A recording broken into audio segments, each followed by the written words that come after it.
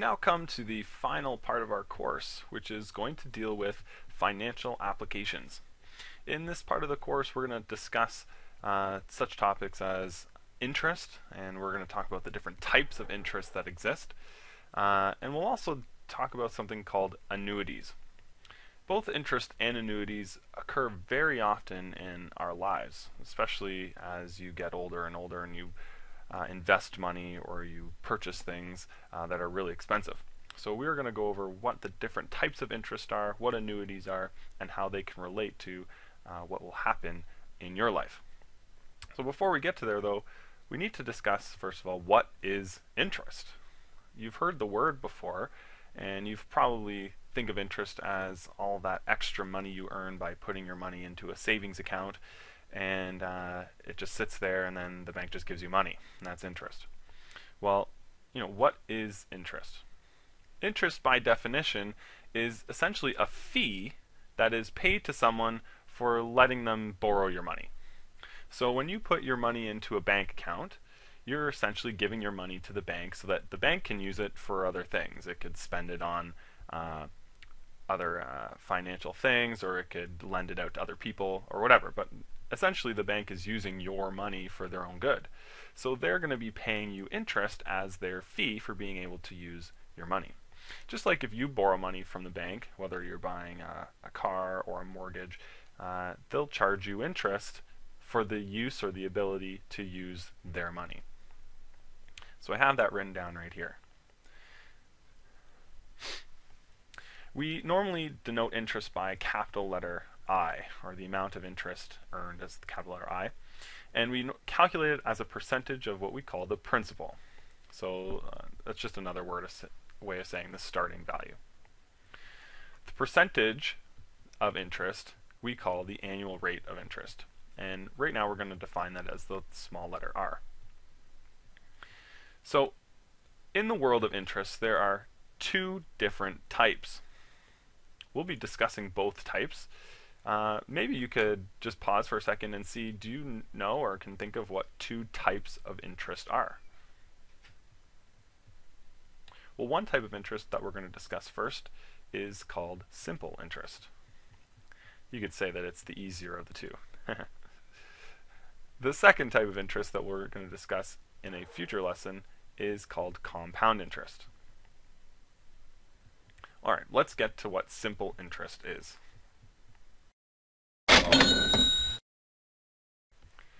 Simple interest is actually very easy to calculate. Perhaps that's where they came up with the name. It's calculated by multiplying the principal by the annual rate of interest. And then depending on how much that amount of money is in the investment, we're going to then multiply that by time. Things to note here, time we always reference in years. So if the time was 5 years, the value of t would equal 5. But if the time was, let's say, 1.5 years, instead of t being, let's say, 18 for 18 months, we would say that it's 1.5 for 1.5 years. Remember that it's always in years. Interest rate is always given as a decimal. So if we are told that the interest rate is 8%, our decimal would be 0.08. So simple interest is calculated by multiplying the principal by the annual rate of interest as a decimal and then by time, giving us this formula. Interest equals P times R times T, or the principal, the initial amount, times the interest rate times the amount of time. Pretty simple. I equals PRT. That's just the interest that's earned on that investment.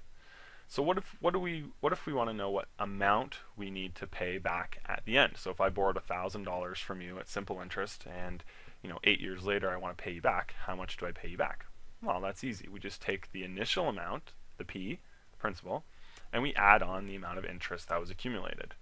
So the end amount, or the A value, equals the initial amount, the P, plus the amount of interest, I, or A equals P plus I. Two very straightforward and easy formulas to remember.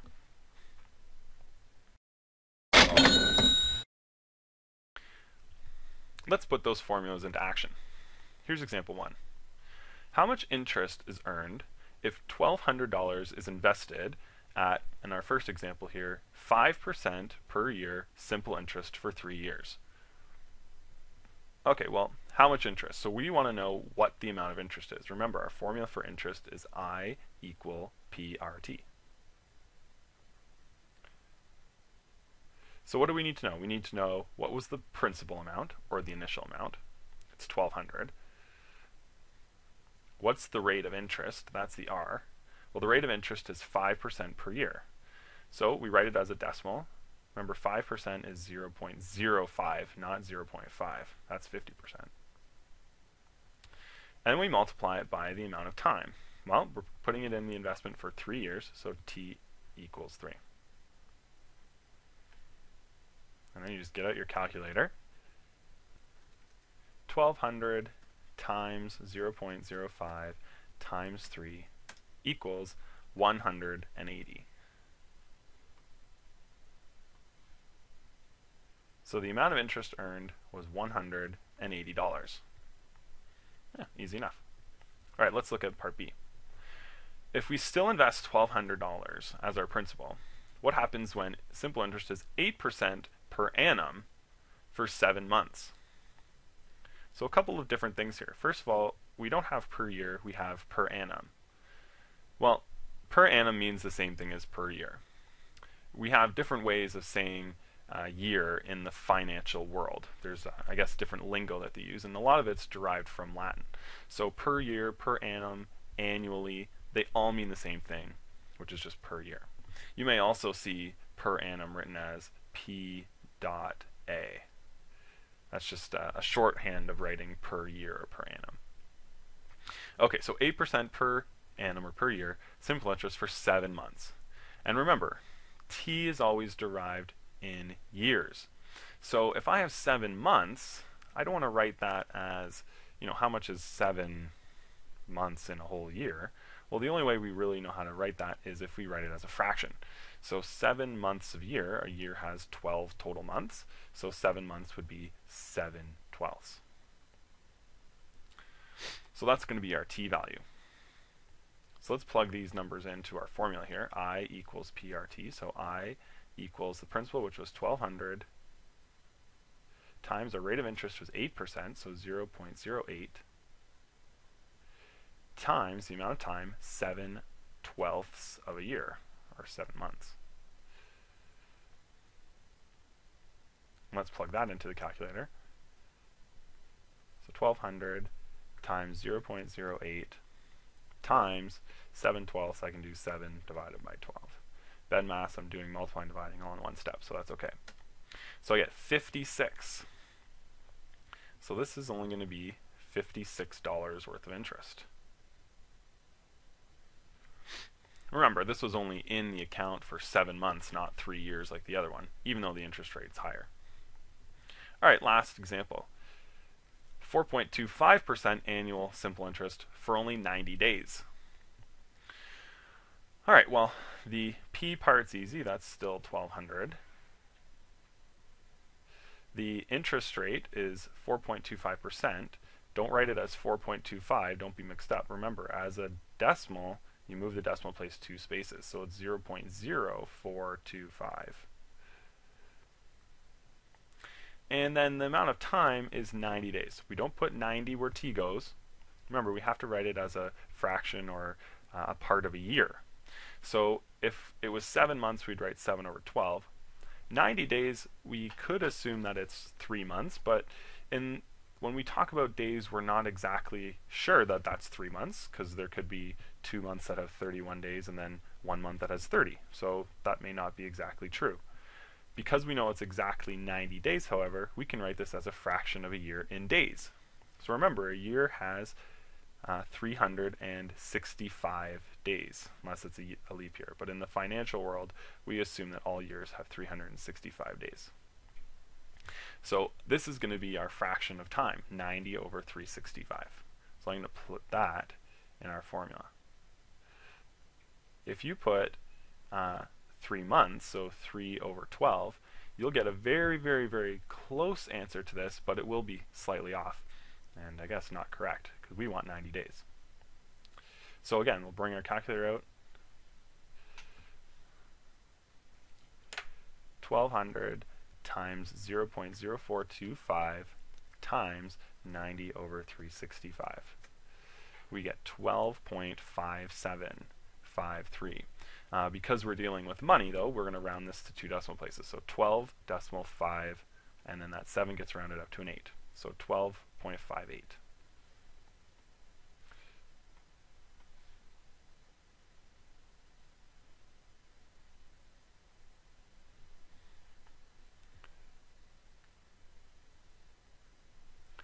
Part 2 asks what amount must be paid back at the end of the lending period. So we've calculated all of the different amounts of interest, but now how much has to be paid back?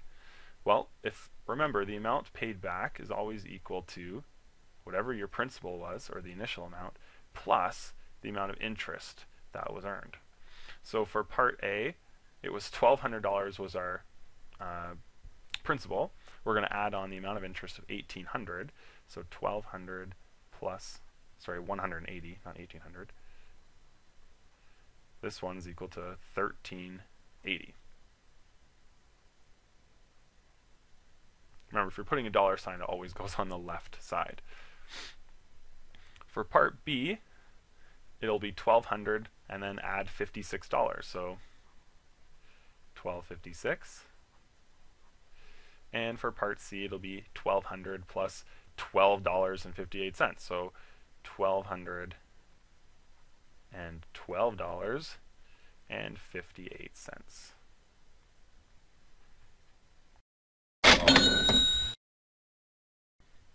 Here's one final example to look at.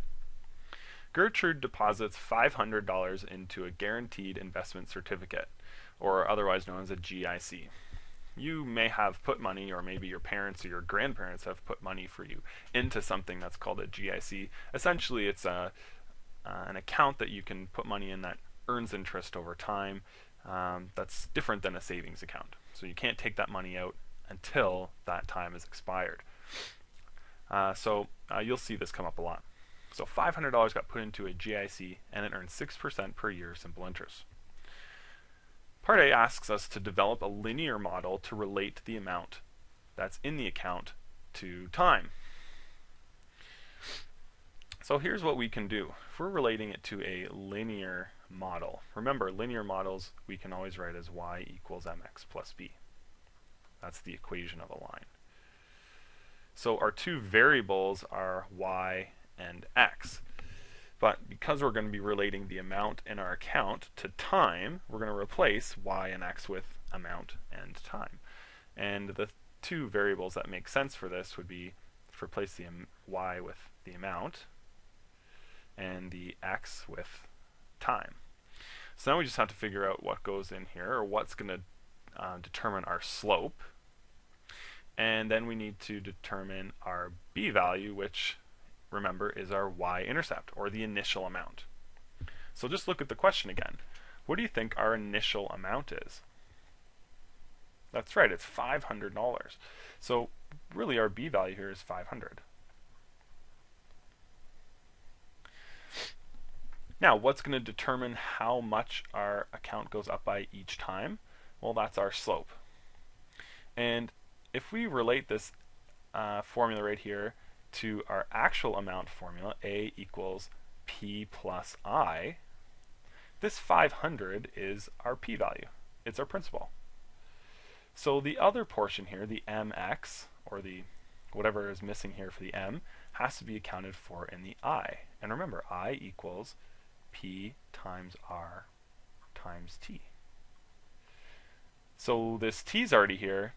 This P times R must be the other portion of that slope right there. So P times R times T plus 500. Well, we know the principal's 500. We know the rate of interest is 6%. We don't know how much time is in there because we're going to create a linear model that is relating to time. So we're going to just keep t as a variable, and we're going to add 500 as our initial amount. And our a is here. So we can multiply this 500 times 0.06 to clean this up. We end up with a equals 500 times 0.06. Well, I'll just do 5 times 6, which is 30. So that would give us 3,000, but move the decimal place 2 over, so we end up with 30. So 30t plus 500.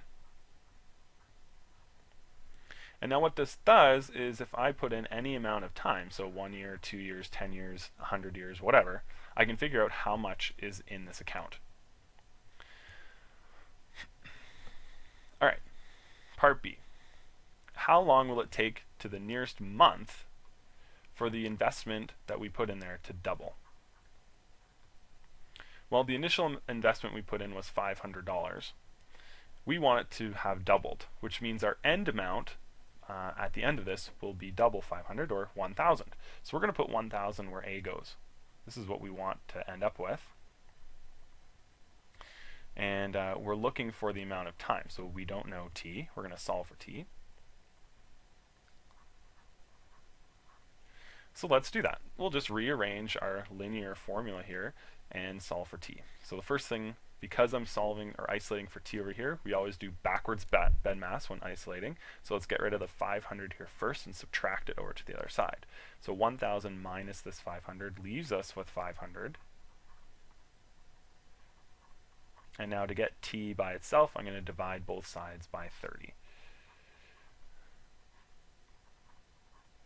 And so we end up with t is equal, and when I do 500 divided by 30, I'll just pull my calculator out quickly here. So 500 divided by 30, we end up with 16.66666 repeated. Okay, so 16.6 repeated.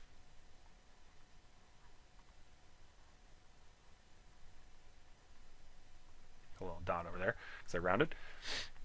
All right, so I need to figure out how long this is to the nearest month. Well, 16.6667 repeated, 6 repeated. Well, that's 16 years plus a chunk. So I know it's going to be 16 years plus some chunk of a year. And if you know your fractions very well, 666 repeated is 2/3. So 2/3 of a year is, well, how many months is 2/3 of a year? Well, if a year is 12 months, 2/3 of that is 8. So 16.667 would be the same thing as saying 16 years and 8 months.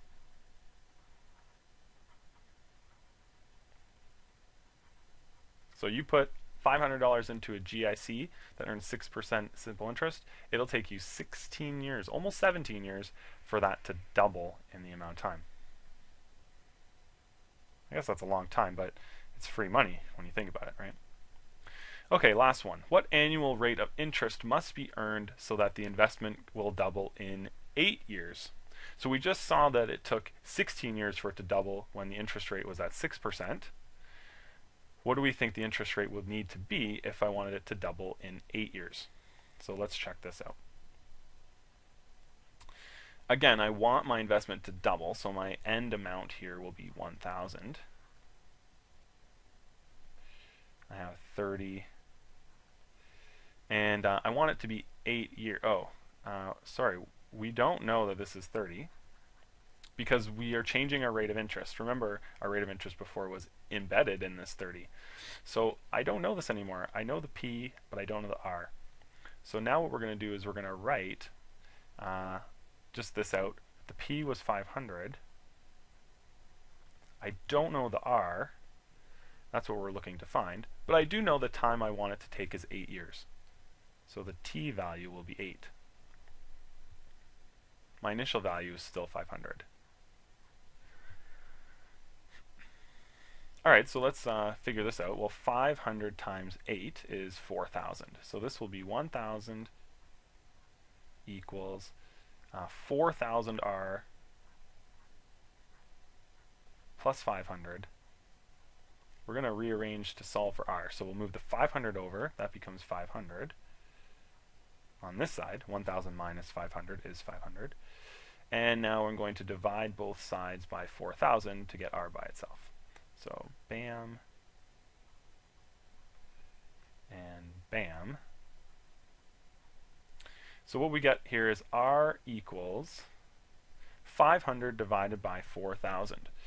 Well, I can do this in my head here. I know that 4,000 divided by 500 is 8, because 40 divided by 5 is 8. So if I flip that around or take the reciprocal, this has to equal 1/8.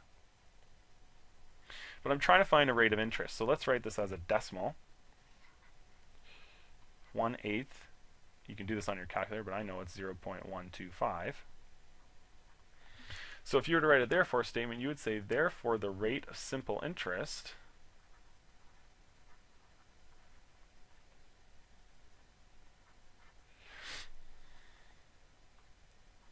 and how do we read 0.125 as a percentage? Remember, just move the decimal place 2 spaces. So the rate of simple interest is not 0.125%, but 12.5%, which in an investment is pretty unrealistic. You won't really see something that makes 12.5% interest. But for this example, that's what it happened to be. Alright, so hopefully that's a good introduction to simple interest, and good luck on your homework for this lesson. Don't want no loving, don't want no kissing, don't want no gal to call me honey.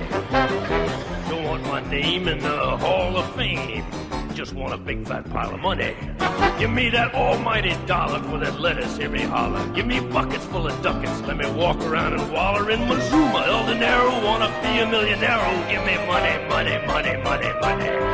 I want that green ammunition, that's the stuff for which I'm wishing. Fill my closets with deposits, I'm a demon in addition. Give me shekels, give me pesos, let me see their smiling faces.